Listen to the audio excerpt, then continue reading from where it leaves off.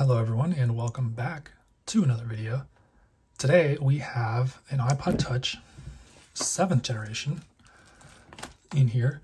Now this one was listed as a 6th gen and it was priced accordingly, but with a quick message to the seller I was able to see that this was in fact a 7th gen, and I made a quick purchase because it was about $70, which is, from my experience, quite a bit lower than the asking rate for 7th gen iPod Touches. So let's get this thing opened up and see what we have.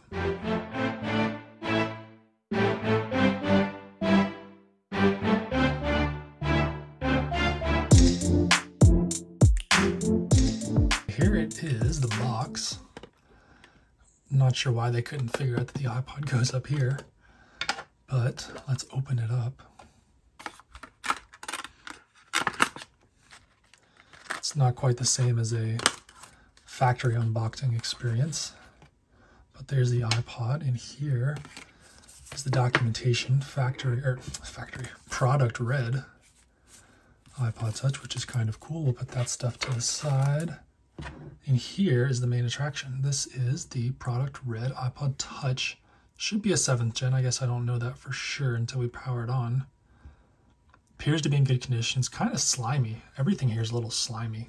The box was that way as well. Let me go ahead and wipe it off with some alcohol because that's a little gross.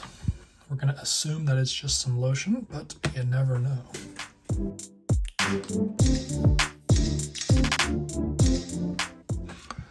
All right, I did notice it is a little damaged up here at the top. You can see there's quite a few dents, and it's missing the little plastic bezel around the edge. This glass is really close to the metal. I'm surprised this didn't crack when it dropped there, but lucky for us it did not. Let's see if this thing has any charge. And it does. iPod Touch batteries are not the best, especially as they get older. Unlike iPhones, I've seen many more iPod Touches with really weak batteries. And I don't know if the 7th gen fixed that.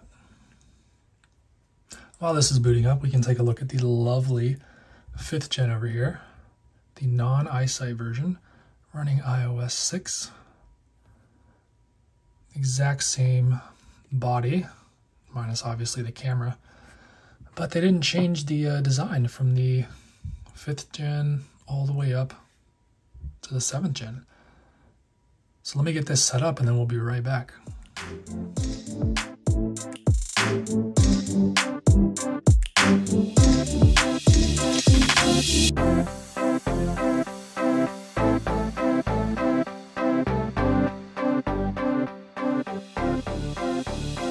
here we go. We are at the home screen, and let's make sure that this is a 7th gen.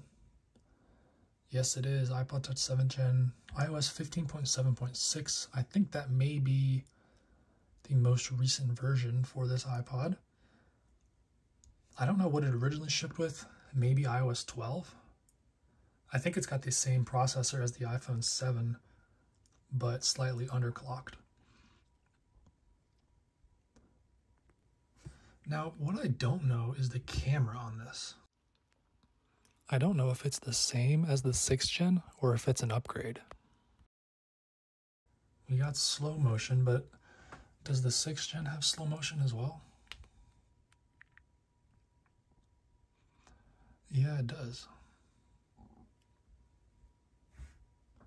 If we compare, the 7th gen looks better, but maybe that's just me knowing it should be better. I don't know. What do you guys think? But the 7th gen was, this was the last iPod ever sold by Apple. They discontinued it not too long ago. I actually have a sealed one of these still in the actual like brown box that came from Apple. Once I found out they were being discontinued, I went ahead and bought one. It's actually this color. It's the red one, but I think it's just a 16 gig. Or maybe it's 32. Is that the lowest? I don't know. Whatever the lowest capacity was. But this was actually, these could go all the way up to 256 gigabytes. making it the greatest capacity iPod that Apple ever released. Now you can add storage to older iPod classics, and I think you can go up to 2 terabytes on some of those models. But in terms of being stock from Apple, this was it. This was the last and the greatest capacity. So what I want to do, I want to download something where I can see the processor that this thing has. So let me do that and then we'll be right back. All right, I went ahead and I put Geekbench 6 on here so we can look at A10 Fusion at 1.63. What is the iPhone 7 at? I feel like it was 2 something. Let me check on the, let's just Google it.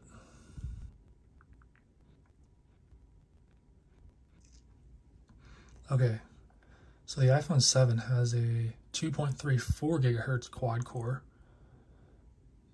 Or no, yeah, 2 used. Does it only use 2 of its cores? Interesting. But this is clocked at 1.6 gigahertz, so quite a bit slower, I'm sure, because of battery and thermal constraints in this thing. Interestingly, I want to point this out. If you go into settings and battery, you can actually do a battery percentage on this. This is the only iPod Touch, or the only iPod ever that I'm aware of, that you can actually see the battery percentage. None of the other ones allow you to do that. If we check here, if we go to battery on the 6th gen, there's nothing. You can't even do low power mode on this thing.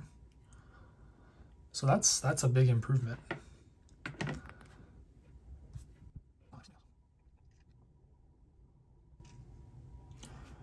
I wonder if, can you do the force touch gestures? Oh, you can. See, now that's kind of silly because all the older iPhones and iPods could have got this, because this doesn't have a force touch screen, but it still has all the gestures where you just touch and hold. Did you guys know you could do this? Adjust the intensity of the flash. It's always a cool feature. Anyway,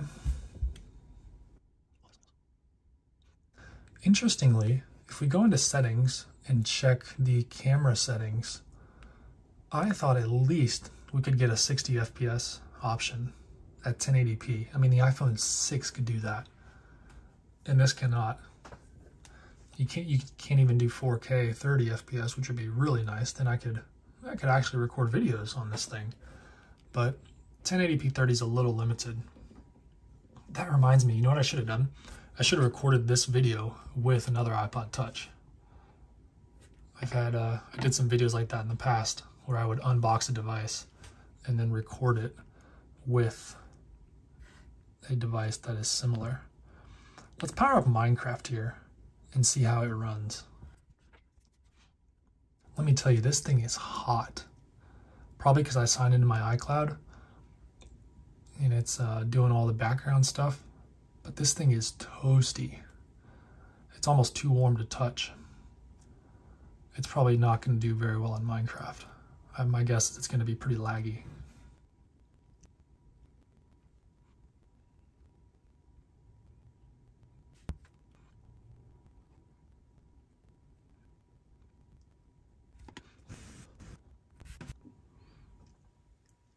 This thing is taking so long to load that I've already started editing this video that you guys are watching on my new 5K iMac, which I bet you didn't know I had. It's because I just got it yesterday and I'm in the process of making a video about it. So you'll see that soon. But I know most of you probably don't care about Mac stuff. You're here for the iOS side of things. But here we are, Minecraft has loaded, and this is pretty smooth actually. This is a solid 60 FPS, which you guys can't see because I record this in 30. Let's see what we can turn the render distance up to. Oh yeah, 9 chunks. Push this thing to the limit.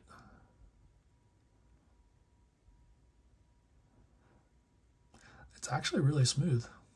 This is definitely playable on here. A7 chip is doing favors. Although this thing is still incredibly hot, even after I turned Wi-Fi off. So it would stop doing all the background tasks involved with signing into my Apple ID. So it's struggling to render stuff. I think that is CPU based.